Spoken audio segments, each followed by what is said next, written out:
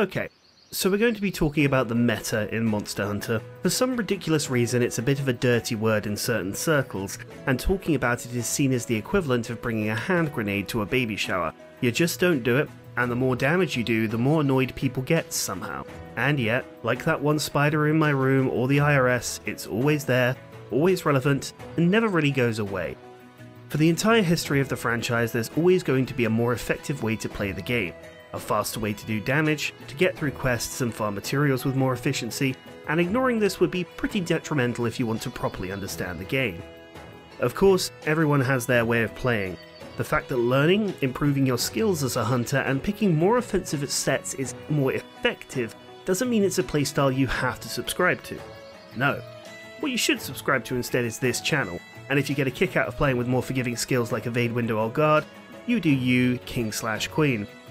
However, you have to concede that you won't be getting through monsters as fast, and in a grind-heavy game like Monster Hunter, rebattling the same monster is going to be something you'll eventually have to do. Thus, it makes sense as to why players will gravitate towards power, for the sake of time and a way to show off their developing skills as a hunter. So with that, the subject of today's video. Meta has always existed, be it a standard set of skills that you'll see on every damage set, or even with a weapon-specific setup that just chews through quests faster than my ex-wife through my bank account. With that, I'd like to take a look at how the best playstyles have adapted and changed throughout the series. We'll be covering Monster Hunter 1, Freedom Unite, 3 Ultimate, Portable 3rd, 4 Ultimate, Gen Ultimate, World and Iceborne, and finally Rise. If you all like this video, and get us to an arbitrary amount of views/likes that I decided in my head, then I'll do a special episode focused on Frontier. With that, I'm Syrasymmetry, and this is the history of Monster Hunter meta.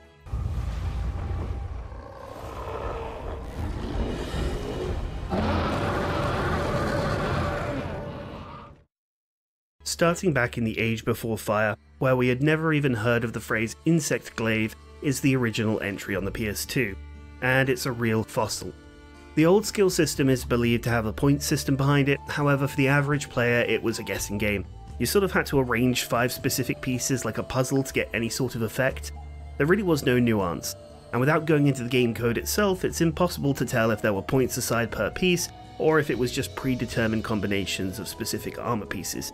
I mean, Christ, I started with this game, and I've played it countless times. I still really couldn't tell you exactly how it works. Nevertheless, a sort of meta was present. One of the most prevalent strategies that does still exist to a degree in modern games was headlocking. A quick and dirty explanation is essentially doing enough damage so you could repeat the animation of a head stun over and over until the monster in question folded like paper. It was a lot easier to do in Monster Hunter 1 since there was no cooldown period for the animation whilst you built up damage to hit the next stun. It was truly comical. For this, specifically the Fatalis Lance was used, the precise pokes being instrumental to keeping this lock. Very simple stuff. Now moving on to Poke Village. With the traditional skill system we know and love now present in this iteration, by which I mean skills activating at certain point amounts, Freedom Unite starts to look a lot more familiar for us here. It's interesting to note that there was really no cheese, so to speak of, in Freedom Unite, perhaps one of the reasons why it's still considered to be one of the more difficult entries. No, the main name of the game here was your own skills and understanding the monster. Skill-wise, we're looking at Sharpness +1. A lot of G-rank equipment would receive the fabled purple sharpness when this skill was equipped, and whilst this seems fairly limited to a lot of newer players, purple hits different in this game. You see, going into the numbers a bit, there's this thing called a sharpness modifier, and it's what causes the damage to rise with each level of sharpness. Nowadays, we're used to a modifier of 1.32 for white and 1.39 for purple, in games from Generation Ultimates onwards. But back in Poke Village, this was originally 1.30 for white and 1.50 for purple. This was a chasm of difference in terms of damage, and coupled with the fact that the skill Stellar Hunter was introduced, it combined this increase +1 with a large attack boost. You can sort of see very clearly why people gravitated towards this. Alongside this were pieces from Shogun Cyanitor and its subspecies, as well as Teostra for high levels in Razor Sharp and Critical Eye, for extending the time spent in purple and the odd chance of a crit respectively. In the hands of an expert, speedruns would milk as much damage out of this combo as humanly possible, and they would look beautifully methodical to boot. Special shout out to the Blangonga longsword, the copper one specifically, it loved this set. The crit eye would balance out the negative affinity, and the absolutely titanic roar would be boosted by a mile of purple sharpness. Real cool stuff. However, we take a quick trip to the other side of the coin in the misty village of Yukumo. Monster Hunter Portable 3rd may have caught wind of this script that I'm talking about several years into the future, because Handicraft was absolutely gutted. Not only did purple sharpness not exist in this game, and players would have to settle for natural white, but if you even thought about getting close to sharpness +1, you'd have to invest a huge 15 points to have the privilege of changing your pigment. This was 5 points up from previous iterations, which equates to at least a whole armor piece with deco slots. As a consequence, typical melee sets would run Razor Sharp, Attack Boost or Crit Eye, and one brand new toy. The skill, Weakness Exploit. We're going to be hearing from this guy a lot more later, but for now, it was relatively tame in comparison.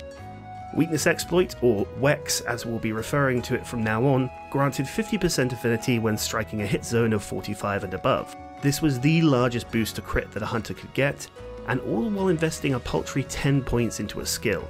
It's no secret that this became a massively central part of any competent player's kit, and all players needed was a combination that caters to this. Enter Silver Rathalos. This Argent Bastard set came with Wex, Razor Sharp and Attack Up Small, with a huge amount of slots. With some creative gemming and some impressive charms, one could expect the small attack boost to fly up to large, and even another skill such as Crit Eye or even Evasion to make an appearance. Now this complemented weapons from monsters such as Green Nug Cougar or Alatreon very well, with the natural white sharpness mitigating the need for this sharpness +1. However, this still paled into comparison with the real monster of Portable 3rd, Dragon Ammo. Dragon shots in Portable 3rd had incredibly high base damage, and acted like a piercing ammo, passing through multiple hit zones. This was further scaled up by the innate roar of the handheld trebuchet you called a bowgun, and with some very specific setups, you could see large monsters like Uragan and Ignactor completely shatter in under a minute. Shocking, bowguns being overpowered in a Monster Hunter game, I know. Dragoness was absolutely absurd. Tri-Ultimate was next, and with it the big name was the flagship, Brachydios. Since Weakness Exploit had been nerfed to instead adjust weak zones rather than apply flat affinity, the focus shifted to the new player on the field, Challenger +2. It granted a decent attack and affinity boost during the monster's enraged state, and it coupled very nicely with the absurd uptime of enraged status that a lot of G-rank monsters had. Razor Sharp was of course a mainstay, and you'd also see pierce gunning setups in multiplayer start to shine with things like Siege Fire. But I'm stalling. You see, Brachy also arrived with something else. Slime. Yep. Honest to God, Nickelodeon tier, somebody grabbed this man a tissue type Slime. Slime was the predecessor to the Blast status, and it was treated like its own brand new element. Build up enough of the goop on a monster, it explodes and does flat damage, plus high amounts of part break. What made this insane is that this was innate on the powerful Brachy weapons, which boasted high roar and decent sharpness, and there were at least 2 other prominent melee weapons that had this option of high slime values being awakened.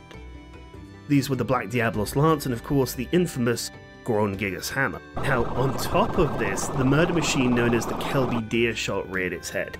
This bow, with 4 players running Awakened Slime, spammed level 1 shots on a monster. It would deal abhorrent levels of slime, essentially trivializing all but the most powerful challenge quests, and forsook all actual damage on the shots and arrows themselves in favour of just slathering goop over the enemy, and it really worked. No secret then that pieces featuring high levels of Awaken and Handicraft, such as Goldbeard Sideus and the rare Artian set, became desirable for this very reason, as well as Bombardier to increase the slime amount being gemmed in. Of course, we'd see a sizable nerf to this further down the line, with Slime's reclassification into Blast, but it was still the king at the time. Up next comes the incredibly popular 4 Ultimate. Alongside the new members of the weapon roster, Chargeblade and Insect Glaive being incredibly powerful, and let's be honest, downright busted in some cases, there was a very apparent melee meta. With Weakness Exploit still demoted to its 3U mechanics, focus was still very much on Raw. The skill Stellar Hunter from Freedom Unite returned, under the new name of Honed Blade. This granted attack up extra large and sharpness +1. Now purple sharpness itself took a bit of a hit, going from a 1.50 multiplier to 1.44, but it was still a force to be reckoned with, and widely sought after by a lot of Blade Masters. Challenger retained the top spot also for the same reasons as 3U, and as such you could expect to see pieces like Furious Rajang, Rusty Kushala, and of course White Fatalis to make an appearance on a lot of sets. An honourable mention I'd like to give is to the event quest Hear No Evil, See No Evil, where the player was tasked with taking down a Quechua, an Emerald Congalala, and a Furious Rajang. The reward for this was the amazing GX Hunter gear, wherein all 5 pieces boasted 3 slots, and the arms and waist had 6 points in Challenger and Focus respectively. Just pretty damn amazing stuff. Finally, a common strategy you'd see on the hardest endgame guild quests was Hame, a Japanese phrase that I will not be translating.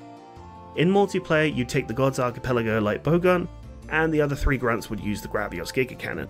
In summary, the LBG user would use a combination of chained traps, KOs, paralysis and sleep, all while the fucking Perforation Squad used Pierce ammo to turn whatever you fancied into a fine mist on the ground.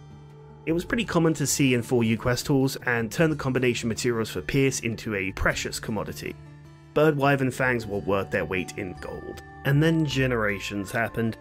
The steps that meta took in Generations and the G expansion were huge and have affected all games following.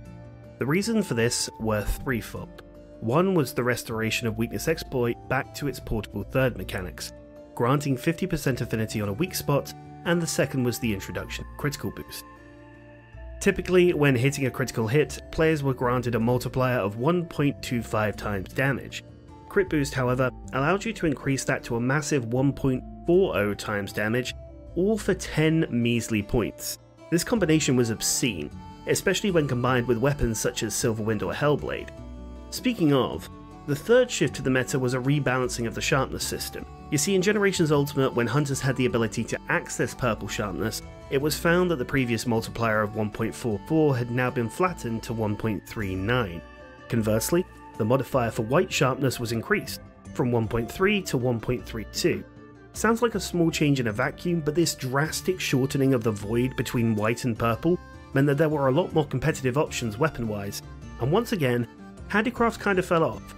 Mind you, it was still used when it came to certain G-rank setups, but the payoff had to really be worth it, especially now it was broken up into 2 separate levels.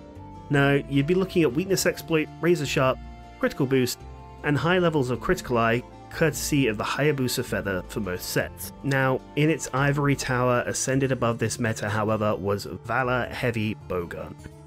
Much like the Hame setups of 4U, players would siege fire Pierce ammo in a fervent attempt to turn the local wildlife into an ocarina. Even by itself, this setup was incredibly potent, and was a very common problem solver if there was just some annoying shit you didn't want to deal with. Just firing volley after volley after volley of fast Pierce ammo was crazy. The guns in question were either the Zenogre Heavy Bowgun or, my personal favourite, Deora's Delphin Day. I think the main takeaway from this is the combination of Crit Boost and Weakness Exploit. They're both incredibly powerful skills even in isolation, and they cost very little to activate. I'm sure tens of thousands of paragraphs have been written before about these skills and the concept of balance, so I wanted to inject my viewpoint into this discussion. Not only are these skills far too cost effective in my opinion, with Wex being probably the single best boost for 10 points you can get on most sets, but they fundamentally do not change anything about the way a typical competent player would play. Any halfway decent hunter knows you want to hit the zone that has the best hit zone if you can. This is a fundamental mechanic you should be understanding, and it's as basic as make sure you turn on the console before you play, or trying to use a controller instead of a cauliflower. And when you add these 2 skills into the mix, you're getting a large damage boost essentially for free. I really do think the devs overestimate what is asked of the player with this skill. Now, rather than take a look at the cost or effect of these skills, monsters instead have been designed around what is essentially a flat damage boost for a player that knows their salt. However, this isn't what I want to see, and I really do think we're losing out on more intelligent attack skills being introduced, like Rush or Thunderclad from Frontier. Whilst it really doesn't change what you were doing back in, say, 4 Ultimate or whatever, it's not innovating anything either. And I honestly think Wex and Crit Boost need to be cuffed and restrained if we're going to see anything interesting or different make its way out of the woodwork. That, I think, is going to be a video for another time, however. Let's move on to 5th gen. World and Iceborne introduced a brand new skill system, reducing the investment you'd have to dedicate to skills and instead providing a more skill-rich, customizable meta. or it would have been, until Crit Eye, Wex, and Crit Boost gained a fourth member to their lineup. Enter Master's Touch. If you crit, you wouldn't lose sharpness. I mean, surely nothing terrible will happen in a meta where you can very easily get 80 to 90% boosted crits with only 3 max skills, and add a complete removal of resource management for free if you take 3 certain armor pieces. Oh, that's not bad enough? Let's add it onto the best set in the game that gives a majority of these skills just by wearing it. Thanks, Behemoth. Again, as I said before, the playstyle literally does not change. It was just doubling down on more of the same. The Draken armor was all you needed to be expected to use for the most part when running endgame world, and with the introduction of a 10% buff in non-elemental boost, the meta stood firm. Only extreme Blade Master examples such as certain Kulve Taroth elemental weapons could really break the mold. Fast forward to Iceborne, and we really didn't see too many changes. It was all still crit, all still Master's Touch, and with Shara Ishvalda bringing in amazing non-elemental options, still all very vanilla. That was until the Red Dragon landed. Safi Jiva's set came with a myriad of elemental boosting properties, as well as providing a brand new utility for the skill Resentment. It became the new hotness. Master rank Kulve weapons were soon to follow, and this slammed elemental matchups to the forefront. Yes, whilst crit was still worthwhile to invest in, we saw a new risky playstyle, promoting even further aggression with the health drain and recovery system you had from the Dragon Awakening. Plus, the added blight resistance native on the gear actually allowed Coalescence to proc easier, further increasing the elemental buffs. It was really nice to see and I enjoyed playing with it, with a lot of different weapons being used per matchup. Everything was great. Then Fatalis came along. Appropriately for the final update of Monster Hunter's biggest game, Fatalis featured the best gear both in armor and weapons. Not only did it lend itself well to raising affinity, but the set bonus granted unlocked skill caps for a lot of offensive skills such as Agitator and Maximum Might. Not to mention Razor Sharp. Couple that with the new highest raw weapons the Black Dragon offered, and everything got pigeonholed very quickly again. Full Fatalis, maybe a Kulve or a Velkhana piece here and there, dominated. And still, crit boost held strong. And now, Rise. It's still crit, but weapons got a few tweaks here and there to include more exclusive skills, the wonderful Rapid Morph and Bludgeoner being fairly viable and so on. But of course there was always going to be one best option, and that's just a single set, again. It's Valstrax. Dragonheart is an absurdly powerful skill, and the only requirement is to not heal past 80%, that is it. Even weapons that have a ton of skills required are running it now, like SAED Chargeblade, and they're posting competitive times to boot. Unfortunately, that means that typically the best weapons that go with this set are the Nagakuga weapons with white sharpness and good natural affinity, which leads to a disappointing lack of variety, but perhaps we'll see something different come Sunbreak. Weapon-wise, even with the new trailers, I'm hoping there isn't an entire gulf between 2 melee weapons and the rest of the roster, but part of me thinks that that's unlikely to happen. I mean, here's hoping, right? I'd love to see more intelligent offensive skills that grant buffs based on more demanding player inputs, but as I said, I'd like to cover that in its own separate video, and I hope you like the idea of that too. But for now, that is a rundown of the meta throughout the ages in Monster Hunter. I hope you all enjoyed, and if you did, go check out some of the playlists on this channel. Trust me, there'll be stuff you like in there. Until next time lads, take it easy.